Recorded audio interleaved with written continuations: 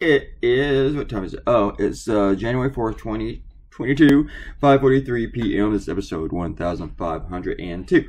I had a brand new listener yesterday, and she commented on Facebook that I talk way too fast. She complained about a few other things too, but she complains a lot. Anyway, you got to get used to it, I guess, because I just got to be me, right? And then where was I?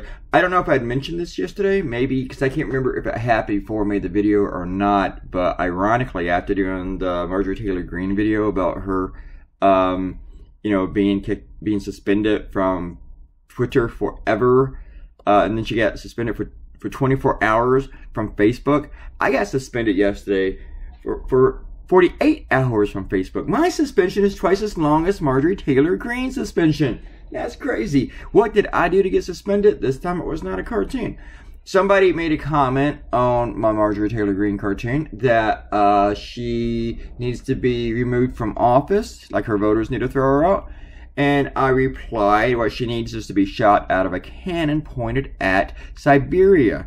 That's the kind of like, I think that humor is on the scale of like Roadrunner and Coyote. But within minutes, Facebook, I guess their algorithm only saw Marjorie Taylor Greene and shot.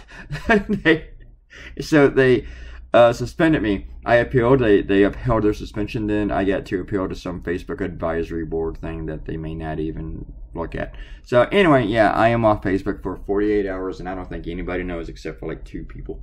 Just people just wandering around like, Clay, does Claytoonz stop cartooning? Because they don't check all the other shit, like YouTube or Twitter or Instagram or the TikTok or the blog. I have not been suspended from a blog yet. I don't think I could be. Well, I guess I probably could be if I used it for like Nazi shit. I think WordPress has done removed those kind of people before.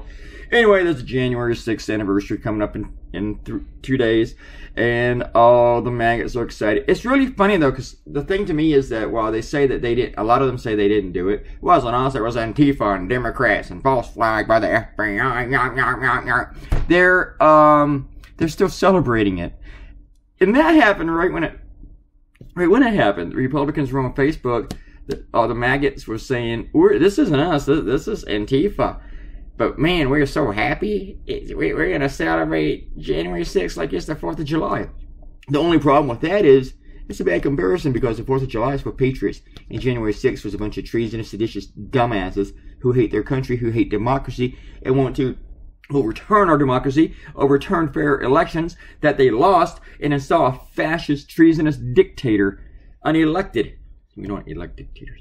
Anyway, yeah, let's do it. And that's not just the way I feel about it, that's the way it is. Okay? That's not my opinion. That's exactly what it fucking was. It was sedition, it was treason, and it was to install Donald Trump as a fucking dictator. And here's the thing with you Trump heads. You don't even care about any fucking policies except for racist policies. You know? You don't even look at what Donald Trump's done for you. He didn't do anything for you. You just want this whole white nationalist symbol up there, and you want to kiss the ass of a dictator, of a right-wing, racist, nationalist, white nationalist dictator, motherfuckers. All right, stop ranting now. You guys can kiss my ass. You white nationalists can kiss my ass. Rick, nice guys. I'm out of time. Robert Coutinho, Rick Salcedo, thank you for the comments. Bye.